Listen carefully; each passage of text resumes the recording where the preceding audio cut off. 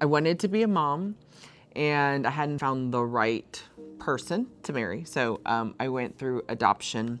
I listed a couple of special needs, and I would say within a few months of doing that, I got a call like at 3 o'clock in the morning, and they said, I have your daughter, you have 48 hours to decide. And they sent me this file of this child, and I hadn't heard of the heart defect. It was endocardial cushion defect. And then I had a pediatrician and a cardiologist look over it. And I said, as a single mom, would this be something that I could handle? And they said yes. She was going into 3rd grade, and I told her cardiologist in San Antonio, I said, I think there's something going on. And they did all the tests. They couldn't find anything. So finally, her pulmonologist had this whole time, last couple of years in San Antonio, told me, Jimmy, I think you need to see a different cardiologist. I really want you to get a different opinion. She recommended Dr. Frazier and Dr. Mary here in Austin. And we were like, okay, we met with them. We liked them. We decided this is where Grace was going to have surgery, like in November. Unfortunately, she didn't make it.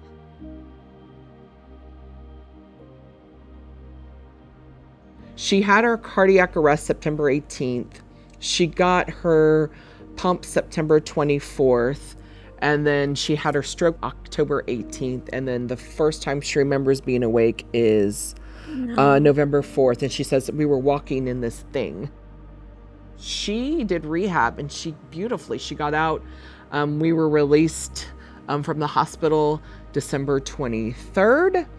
And then we got to go back home to San Antonio January 7th or something, right before she started school. She had another stroke December 8th, and then she was airlifted from San Antonio to Austin. We got the call on January 25th, early in the morning, that she got a heart, and on January 26th, Grace received her hero heart of life. What's life been like since your transplant? How have things changed? I had walked from the upstairs all the way to the science building, which is far.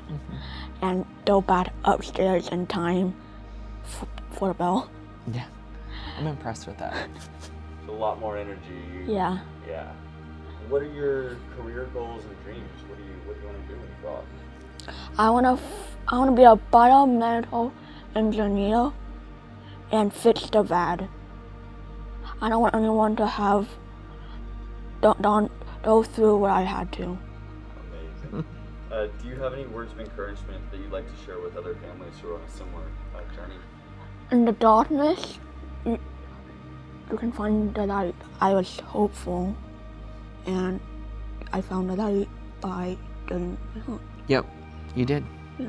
Yep. So if you got those little voices that are saying, maybe something's really wrong, keep pursuing it. It's okay to get second opinions. That's what I wish someone had told me. We're thankful that the American Heart Association has this to support research and to support stroke and heart patients like Grace. You know, heart causes the brain. Yeah, heart and brain, those two are really connected. They're not. We gotta take care of them. Both of them. And we need to support that. We need support and more knowledge, and we appreciate anybody who helps the American Heart Association.